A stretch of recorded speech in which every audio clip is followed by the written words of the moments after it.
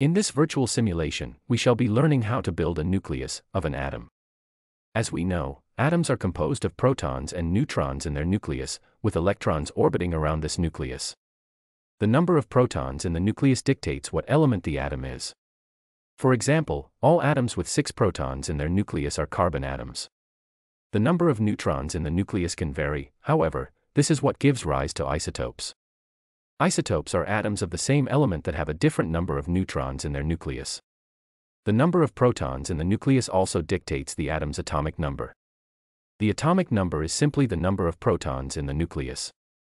This number determines how the atom will interact with other atoms, as well as what properties the atom will have.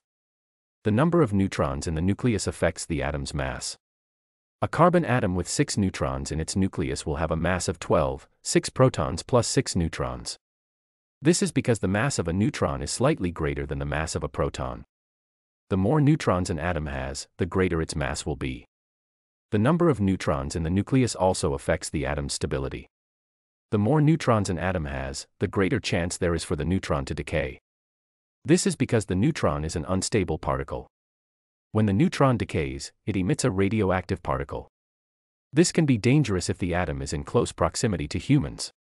In summary, the number of protons in the nucleus determines the element, the number of neutrons determines the mass and stability of the atom, and the number of electrons determines the atom's properties. If you like this virtual simulation, kindly leave your comment below and I will send the link free of charge to you. Don't forget to subscribe, like and share this video.